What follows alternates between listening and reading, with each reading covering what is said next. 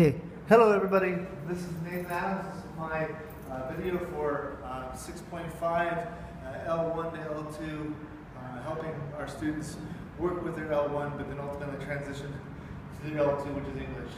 My student Sam is an intermediate fluent learner of English, and so this lesson is geared towards more his level, and I'll explain why in a minute.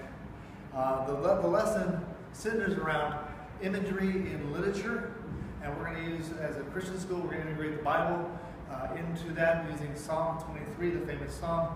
Now, the first strategy I would use is every student has a Bible in their native language, and also a copy of the scripture in English. But most importantly, that Bible in this case, Korean. Every student, the first thing we would do is every student would read the Bible in their native language to themselves, and then again out loud, and get a good practice, maybe 2 or 3 times, just to get a good practice, and even out loud reading, just to practice the language. This allows them to have the use, the understanding of the scriptures in their native language so that they understand what's going on, and hopefully it builds their L1 skills, which can then translate to L2 skills. All right, so that's our first strategy. Number 2, at that point then I would have them break up with a partner. And in this case, most of these classes are ESL, they'd have many different languages perhaps, but a lot of Korean. So I would have 2 students break up together, and what they would do is one would read in their native language, the Bible, the other would read it in English. And then they would switch places, and so that they'd have to work with both languages, their native languages, and then their L2, which is English.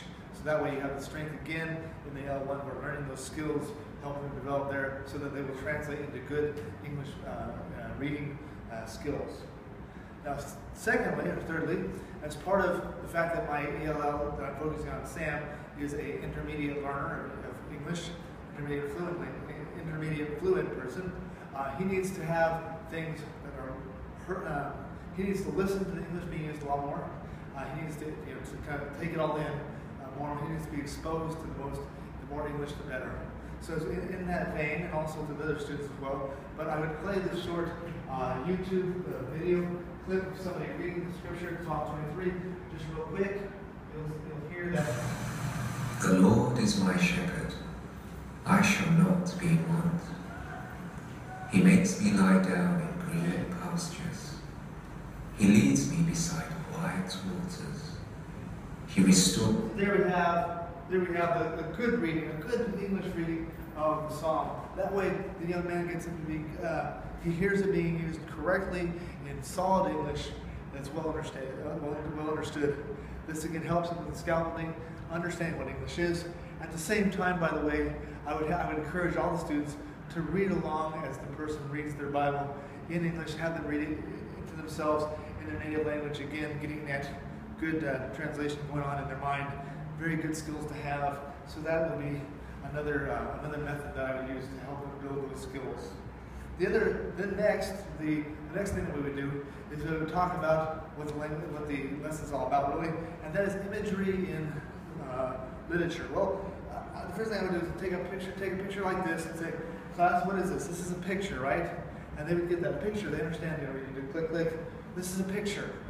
Certainly for students that are at an EL level of intermediate to fluent, they would definitely understand what a picture is. And here's a good visual aid again to help those students visualize this as a picture. This is what we're going for. Okay, and they all understand this is a picture of me, it's not the real thing, it's a picture, they get that. All right, we drive that home. Then I would say this, just as this is a picture, this picture of me is a picture.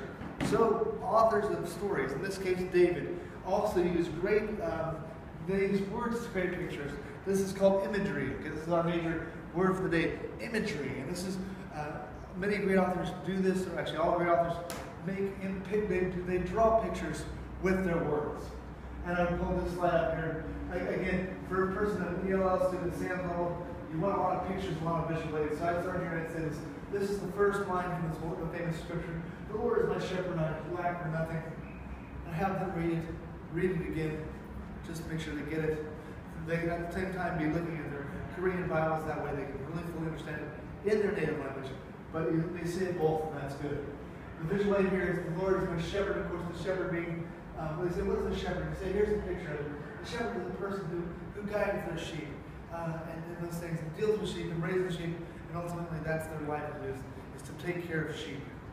Okay, so what David's done here, this is a good example of imagery in the Bible, imagery in the Psalm. And what we're looking at is imagery. And then as the final act of not only this lesson, but to help those EL students dealing with learning English and learning and building strength in their native language is this. I would have them break into cooperative learning groups of maybe 2 or 3. And I would have them work together. And now, I would make this not the most grammatically, intense exercise. This is a pretty straightforward exercise because they would have their Bibles with them, the Psalm in both English and Korean at the same time, so they could work on with both. And it's not very intensive, it would just be a copy. But basically, I would instruct the students to look in that same Psalm. Now you see one picture. What other pictures does David paint out as? What other pictures does David draw? Does he give us?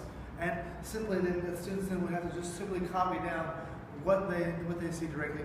They don't have to put much thought into the grammar or anything like that, which is very good for EL students at Sam's level. And I think if you put all this together, they not only learn what imagery is in literature, which is wonderful, but they build those L1 skills, which then ultimately translate well into the L2 skills, which is English.